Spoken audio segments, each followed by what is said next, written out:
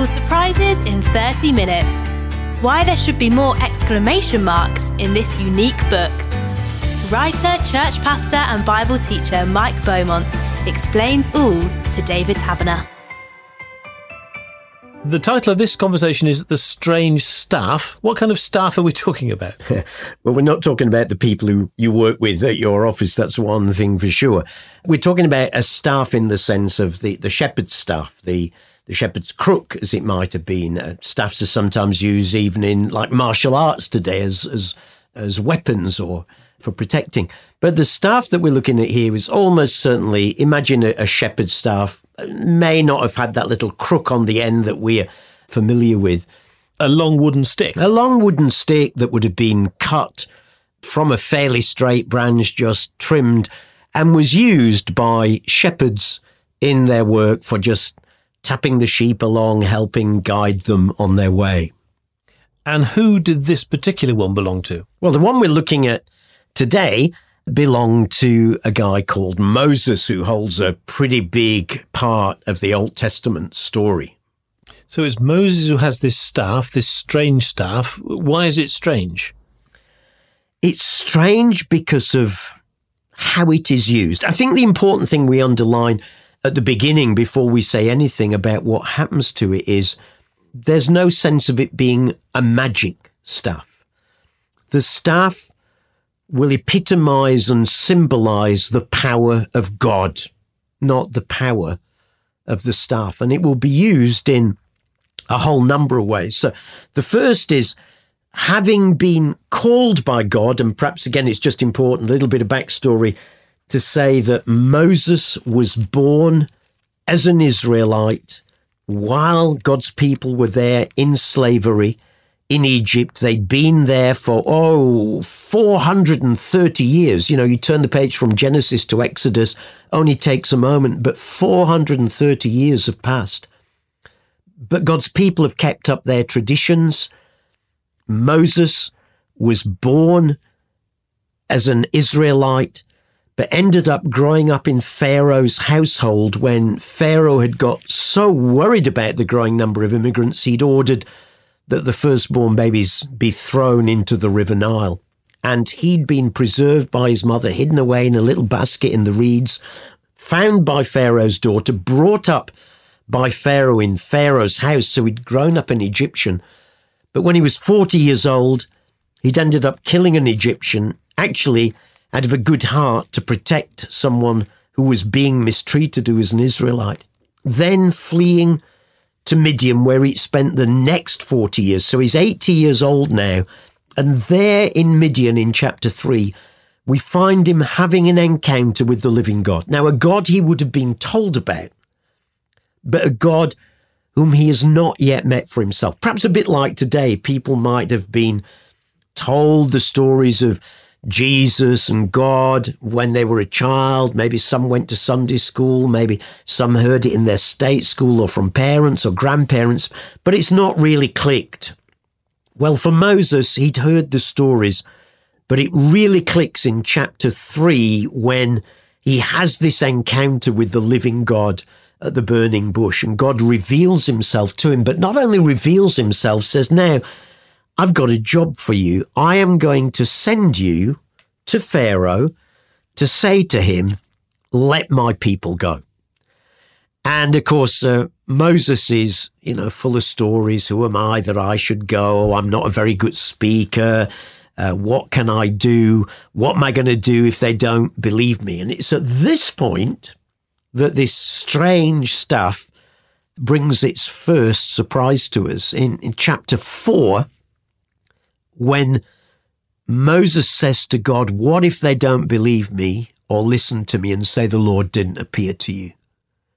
And the Lord said to him, what is that in your hand? Now, of course, what he got in his hand as a shepherd, which is what he'd become by then, was his shepherd's staff. What he would have used day by day. Interesting, isn't it, that it's something that he would have used day by day, the very ordinary of life, that God could take and use for his purposes. And he says, a staff, and God said, throw it on the ground, and Moses threw it on the ground, and it became a snake, and he ran from it. And the Lord said to him, reach out your hand, take it by the tail. And Moses reached out, took hold of the snake, and turned it back into a staff in his hand. Now, actually, that would take a lot of courage, and I would have really needed to have heard God personally to have picked up the snake again. But God says this is so that they may believe that the Lord, the God of their fathers, the God of Abraham, Isaac, and Jacob, has appeared to you.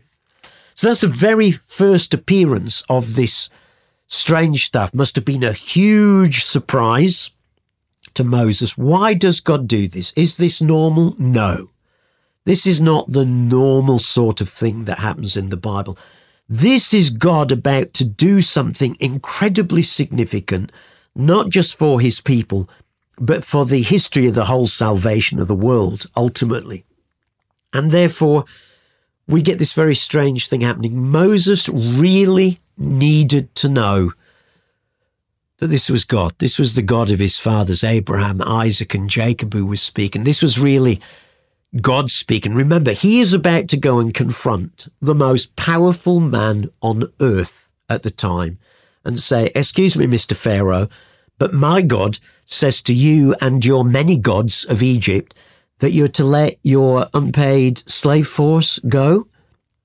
And Moses really, really needed to know that God was with him. So God does this incredibly strange, unique thing.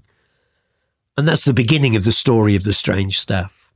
And I'm sure there's going to be a lot more surprises. In fact, you've mentioned one already, which was the burning bush. Yeah, I mean, seeing a burning bush in the hot desert. Remember, temperatures out there regularly reach 45 degrees centigrade. So to see a bush spontaneously combusting was no great surprise. But what was strange, what the surprise was about this bush was not that it burnt, but rather that it burnt and burnt and burnt and burnt and just never stopped burning, to the point where in chapter 3, we read that Moses saw that though the bush was on fire, it didn't burn up, and said, I'll go over and see this strange sight, why the bush does not burn up. So there was his first surprise. Why doesn't it burn? Second surprise of that day was he suddenly finds God's there. Now, it's not that God's contained in anything, but God chooses to appear in this burning bush. God often appears through the symbol of fire in the Bible.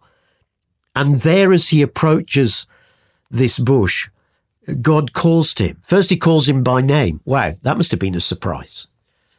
How does this God, who I have never known and never heard of, know me by name? Hey, listen, any listeners who are doubting this, whether you know God or not yet, God knows you. God knows you by name. He knows all about you. And like he does with Moses, he wants to reach out to you. And Moses says something simple, here I am. God tells him to take his sandals off because he's on holy ground. And then God reveals himself to him and says, I've seen the misery of my people in Egypt. I've heard their cry. I've come down to help them and to bring them out of slavery into the land that I promised Abraham all that time ago. Moses says, who am I that I should go to Pharaoh? And then God speaks, he says, because I am with you, and reveals his name. I am who I am. In other words, he's the God who always is. There never is a time when he isn't. He was ising for Abraham and ising for Isaac and ising for Jacob, and I'm ising now for you, Moses. And David is still ising for you and I today, because he always is. He is the I am, who is always there and always at work. And this must have been a huge surprise for him, to not just have seen a bush that didn't burn up, but to have encountered the living God through it. The God he'd heard about in the past is now the God who's making himself known to him, and who wants not just to reveal himself to him, but to actually use him for this very significant purpose. So I think it would be an underestimate to say that Moses isn't going to be influenced by these things. That burning bush that doesn't stop burning, the staff in his hand that turns into a snake. So his relationship with God then, I mean, is that getting better? The relationship with God grows, there's no doubt. And some of it grows through these chapters 3 and 4, where he has this backwards and forwards with God, this sort of a long list of, okay, God, here's number reason 26 why I can't do this. And eventually God says to him, oh, for goodness sake, all right, so you think you can't speak. What about your brother Aaron, the Levite? He can be a mouthpiece. He can go with you. And God sends him on his way. So there's a growing relationship here. And I think the thing about these chapters is this is not just a picture of God appears to Moses and Moses thinks, oh yes, my goodness, the creator of the whole universe has just sent me to go and do this difficult job. I will go. No, he's struggling here. But Lord, but what about, and I can't speak, and, what if they don't believe me? And he's having to negotiate with God a bit here as he's feeling his way into this relationship. But as these chapters unfold, we will see a growing sense of confidence in Moses that the living God, the creator of all things, is indeed truly with him and has sent him. God must have been getting a bit frustrated with Moses, though. I think he was. I mean, there's a verse at one point where it says the Lord's anger burnt against Moses, though the anger is followed up by a graciousness of that, well, take Aaron with you. And I suppose it came because, how many signs and how many reassurances do you need, before you will believe that God spoke? And I suppose that's a challenge to us today, when people say, well, if I could just have one more sign. Yeah, but if you got that one more sign, how many more signs would you need after that? And the point comes where we have to step out in faith on what we have already heard and seen and trust that God is spoken. And it's at that point when, there's a mixture of God getting angry with him that he says to him, what about Aaron? In fact, Aaron's already on the way to meet you. He can do some of the speaking for you. And then God says, but take this staff in your hand so that you can perform miraculous signs with it. The interesting thing is, in the Hebrew, that word this is emphatic. But take this staff, this one here, this one that you're holding, that you've just seen has turned into a serpent, and but this one that you've been using throughout your ordinary life. You don't need to keep waiting for yet more signs. Take this staff. Come on now, Moses, take this staff and go, and you're going to perform miraculous signs with it. So does all go smoothly as Moses is supposed to be heading back to Pharaoh? Well, the funny thing is, it looks like anything but, because there is this big surprise comes into the story towards the end of chapter 4. He goes to see his father-in-law because he's found a wife while he's been in Midian, and says, let me go back to Egypt to see if my folk are okay. And Jethro says, yeah, go, off you go.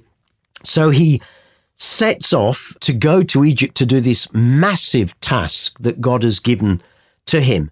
And I wonder what was going through his mind. If it were me, I'd be rehearsing.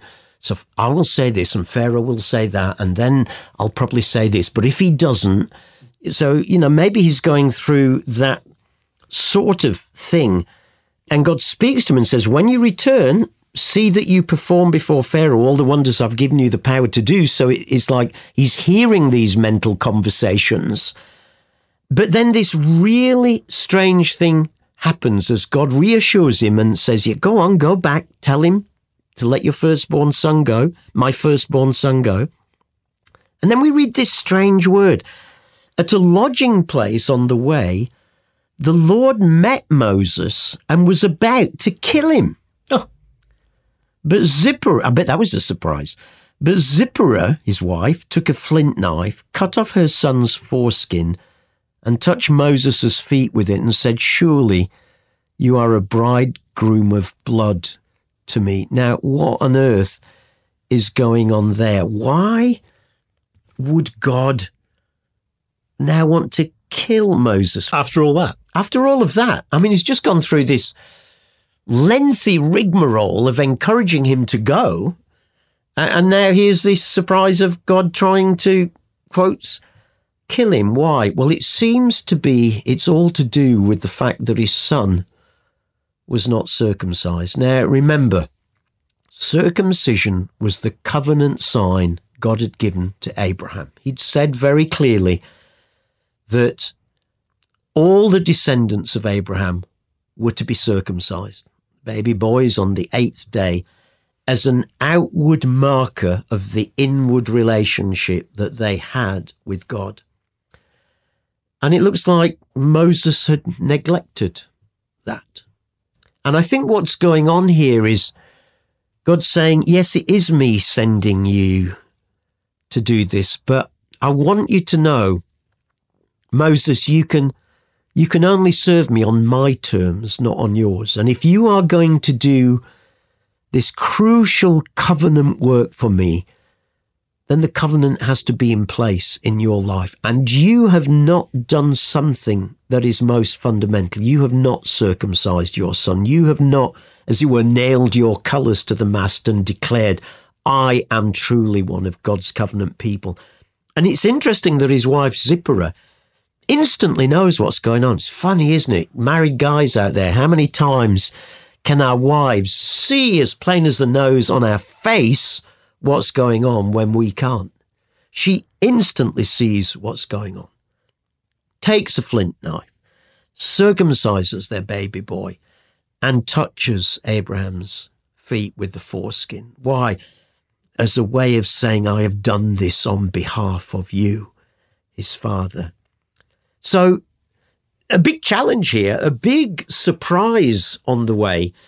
But God's way of saying, Moses, we are going to do this together, but you really do have to do it my way, not yours, on my terms, not yours. Let's get that right, straight up front, so that we're on a good foundation. So not an empty threat from God, a resetting for Moses, really, of what it was all about. I think that's a really good way to sum it up, David, a resetting of that relationship that was going to be so fundamental to everything that would happen now. So I imagine Moses does then respond to the challenge and goes and presents himself to Pharaoh. Yeah, I think you would, wouldn't you? If God has just tried to kill me. I think on balance, I will now go and do exactly what he told me to do is probably a wise step. So he does in chapter 5, he does go to Pharaoh and passes on God's message, let my people go so that they may hold a festival in the desert to me. And another surprise comes for Moses when Pharaoh says, no. Now, again, put yourself in context. You have just had this powerful encounter with God at the burning bush. Your life has been turned around. You have seen the staff turn into a serpent. God himself has just tried to kill you because you wouldn't do this the right way. And it's like all your ducks are lined up in a row here for going and saying, the Lord says to you, Pharaoh, let my people go. And Pharaoh's going to fall on his feet and say, oh, yes, I repent. And everyone's going to go. And instead he says, who is the Lord that I should obey him? Now remember, Egyptians had dozens and dozens, hundreds of different gods. Who is the Lord? Who is Yahweh, to use what was probably his Hebrew name? I don't know him and won't let him go. So there is this, what I'm sure was a big surprise to Moses when he has been convinced God has spoken, but the very opposite happens. I wonder how often that might happen for us. We believe God's spoken to us through scripture or through a word, a prophetic word of some kind. We've stepped out to do it, and then the very opposite happens. What do we do at that point? Do we back off? Oh, I think I must have got it wrong. Or do we go away and do we press into God? And that's clearly what happens here. Initially, Pharaoh simply makes it worse. He makes the work even harder for his slave by saying, I'm not going to give you the straw to make the bricks. You go and collect your own in future. So, of course, the people then react against Moses because they think, well, all you've done is now make it worse. And Moses has to go back to God and say, Lord, why have you brought this trouble on you? Is this why you sent me? At the end of chapter 5. And then in chapter 6, God says to Moses, now you'll see what I'll do to Pharaoh. Because of my mighty hand, he will let them go. Goes back and tells the Israelites what God said, but they are still as discouraged as ever. And it's at that point again that the strange staff is going to be used to bring surprises both to Moses and to Pharaoh. I was going to say, he's still got this, as we're calling it, strange staff in his hand. Yeah, and it's with that in chapter 7, he goes to see Pharaoh. There's a little time note. It says he was now 80 years old at this point. So he's not a young guy going to speak to this young, powerful Pharaoh, and he goes into Pharaoh's presence. And God has said, when you go and see him this time, perform a miracle, take your staff and throw it down before Pharaoh, and it will become a snake. He'd already seen that. He'd already seen that, except it might be slightly different because the Hebrew word for snake here is different to the word that was snake in the previous one. The actual word here is more monster. And so that might be the word that they were using for crocodile, which of course would be very relevant in Egypt, where there were lots of crocodiles and where the crocodile god was one of their gods. So the staff was going to be turned into a crocodile. Snake or a crocodile. So he goes to Pharaoh, throws his staff down in front, and there it becomes the snake or the crocodile. But then another surprise of an unexpected kind. Pharaoh summoned the wise men and sorcerers, and the Egyptian magicians did the same things by their secret arts. You think, my goodness, what's happening here? So they all throw their staffs down and they become a snake or a crocodile. What's going on here, God? And then Aaron's staff swallowed up their staffs. And you think, isn't this just sort of primitive magic going on here? Well, I think what's going on, again, this is not the normal stuff that happens in the Bible. This is an exceptional event for an exceptional time. And I think this is all part of God doing what the book of Exodus calls hardening Pharaoh's heart. Yeah, okay, your God can do miracles. My gods can do just as many miracles. And his sheer indifference towards God and the suffering of his people. And actually that section ends with the words, yet Pharaoh's heart became hard and he would not listen to them. And so God sends a whole number of plagues. There will be 9, followed by the final 10th plague, which will be the death of the firstborn. But Moses' staff plays a significant role in each of them. Each time he's told to stretch forth his staff for when the Nile turns to blood, for when frogs appear, for when a plague of gnats comes, and then when the hail falls, and then when the plague of locusts come. For 5 of the next 9 or 10 plagues, the staff will play a significant role. Again, it's not magic, it's symbolic. It's a way of letting Pharaoh know this is not just one of those things. It's not just that, oh, a plague of locusts has come again. We do get those from time to time. Each of these plagues happens only as Moses stretches out his hand holding that staff. It's a declaration that this is God at work. And each time God's, as it were, turning the screw slightly on Pharaoh, wanting him to, come on, you know what I want. All I want is for you to free my people from slavery. But each time he just hardens his heart against God. And I guess all the time he's also testing Moses' obedience. Yeah, absolutely. Because, you know, it would have been easy, wouldn't it, to think, come on, God, how many more of these? Just done this miracle. This is not working, is it? Well, give it another go. Oh, okay, I'll do one more. But I wonder if we would still have been there by number 9 and number 10, or if we would have thought, this really is a waste of time. This is not working, or I think I must have misheard. But rather he stuck at it and stuck at it and stuck at it until there was the final breakthrough with the 10th plague, the death of the firstborn in Israel, but the protection of all the Israelite baby boys as blood was daubed over their doorpost, and the festival of Passover was celebrated for the first time, and Pharaoh at last says, "Get out of here." What part did this staff have throughout Moses' life? As well as the incidents that we've seen so far, one of the most significant ones will come in the most significant event of the Old Testament. That is, having celebrated the Passover festival that God had instituted, that daubing of the blood over the door to protect the Israelites. In chapter 14, as Moses is told to get out with all the Israelites from the land of Egypt, they flee. Pharaoh suddenly realizes what he's done, chases after them with his horses and chariots, and Moses suddenly finds himself blocked by the Red Sea in front of them and the Egyptians behind them.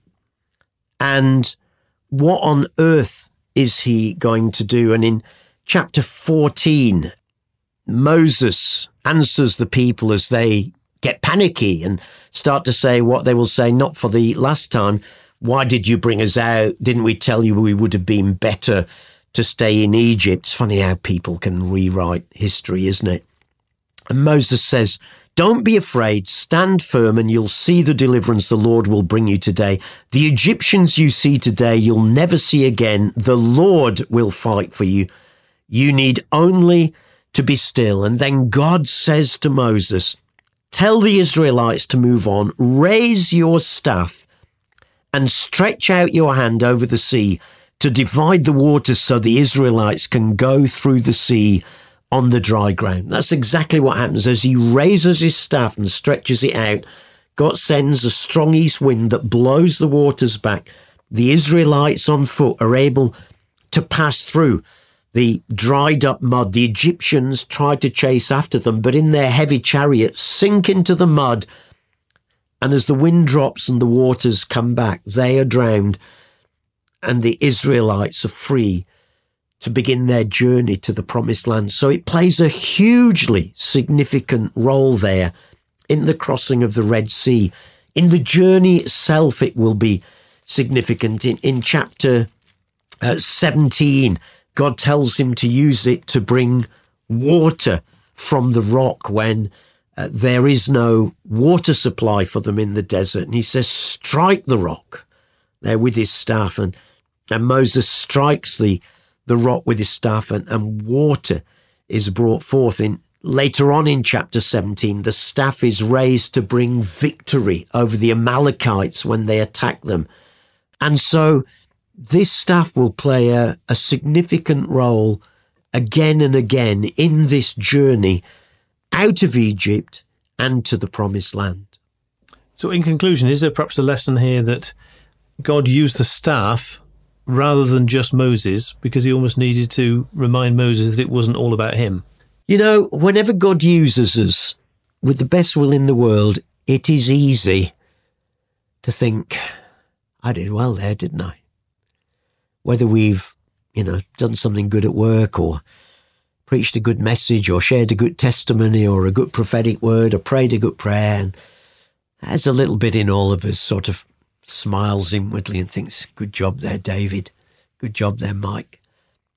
And I think the fact that each time Moses had to use the staff for these things was a reminder, not that the staff was magic, we've said that many times, but that this strange staff was a reminder to him.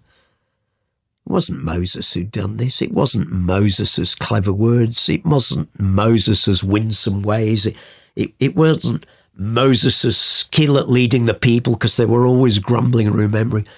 It was what this staff pointed to, and the God who had given it to him. Yahweh, the God who always is.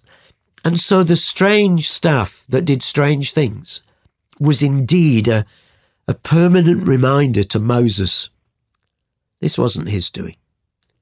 It was the doing of the God who had revealed himself to him, called him to serve him, and sent him out to act on his behalf.